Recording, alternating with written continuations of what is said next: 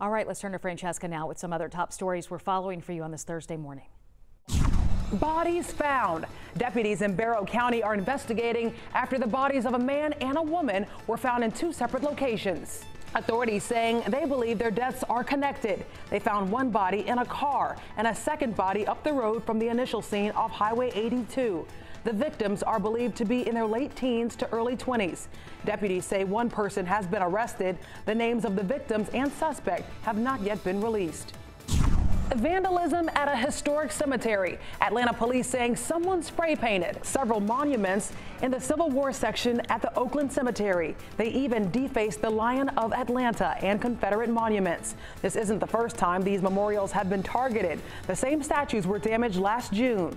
The vandals still have not been caught. Police saying the cemetery has security on site, but the only camera on the property is at the entrance. Firing rejected. Fulton County Commission deciding to keep the elections director, Richard Barron. Last month, the county's elections board voted to remove Barron, but commissioners rejected the plan. Currently hiring or firing the elections director requires action by both boards. Fulton County's Republican Party is still calling for Barron to resign.